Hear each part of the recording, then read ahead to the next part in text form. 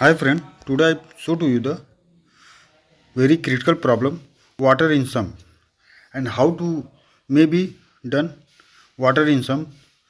First we have dismantle the engine and then we have fill up the coolant or water on the cylinder block, and for checking after removing the oil sump we have checked the particular one by one liner cylinder liner and found one cylinder liner will be punctured.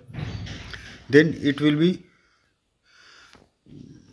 coolant will be coming drop by drop from the cylinder liner. This is the actual problem. When the engine will be running, that time flow of the coolant inside the lube oil will be excess.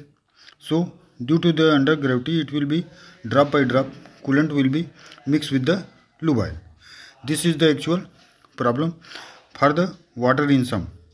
If you like this video, please subscribe my channel and share to your friends, colleagues and technician also for taking the knowledge apart this one.